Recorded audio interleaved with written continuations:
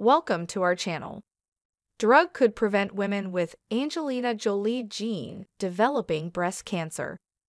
Prescribing existing drugs to healthy women who carry a gene that makes them more likely to develop breast cancer could prevent them from developing the disease, a breakthrough University of Cambridge study suggests.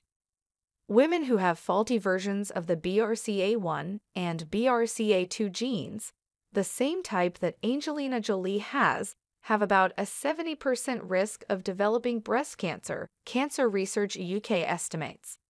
Some women opt for a mastectomy to lower the risk by removing the breasts. Jolie underwent the procedure in 2013 when, aged 37, she found out she had the faulty BRCA1 gene.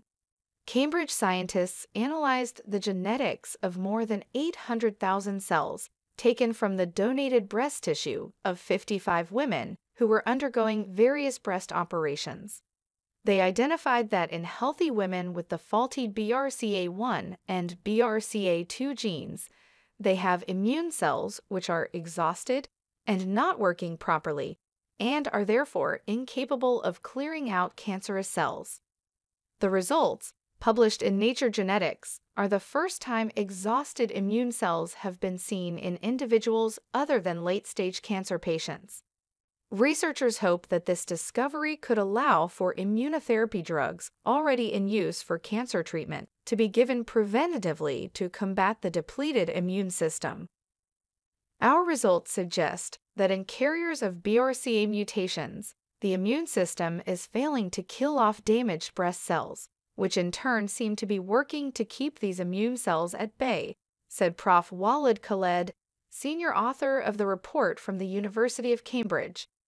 We're very excited about this discovery because it opens up potential for a preventative treatment other than surgery for carriers of BRCA breast cancer gene mutations.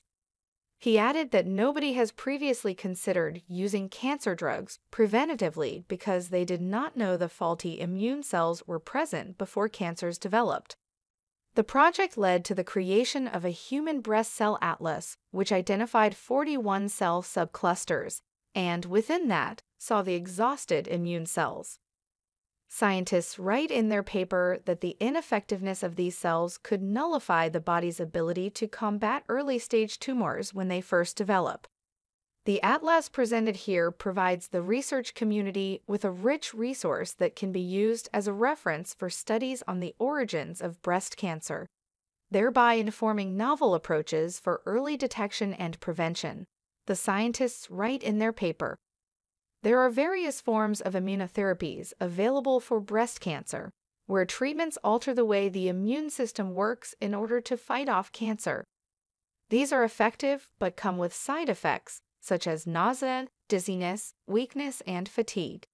The team now hope to run animal studies to see if the preventative drug approach could work, and what dose is needed, and then could progress to human trials. Dr. Simon Vincent, Director of Research, Support and Influencing at Breast Cancer Now, said, "The best weapon we could have against breast cancer is the ability to stop it occurring in the first place."